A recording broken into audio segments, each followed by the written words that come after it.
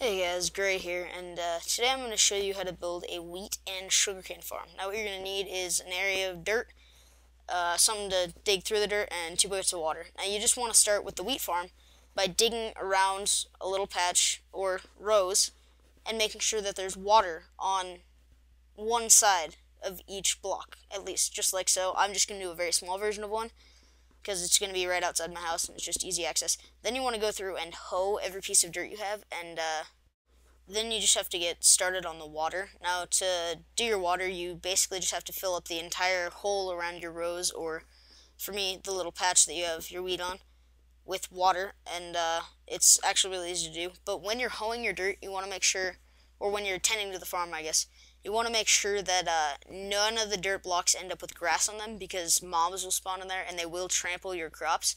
Now, it's really important that you put water around there, and if you notice, one piece of dirt actually did just change for me, and that was a fail. Your soil will not change, and the wheat won't grow as fast if you don't have water around it.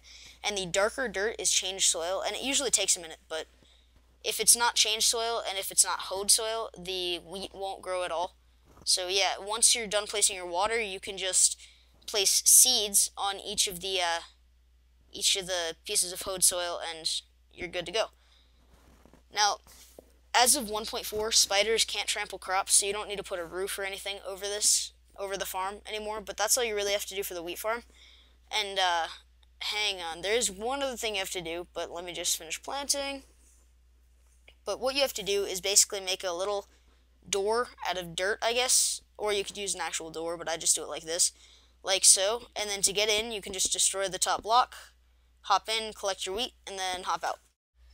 Alright, now we're going to head over to where we're going to build our sugarcane farm. Now, while I was doing the wheat farm, I forgot to mention that you do have to fence the wheat farm's area in. Now, for the sugarcane farm, you don't have to have fences, but it is a little bit more aesthetically pleasing. Now, for the sugarcane farm, you're going to start with the exact same area with rows or a small patch. I, right now, have rows, and it does have to have water around it, and you're going to plant sugarcane on the dirt instead of wheat.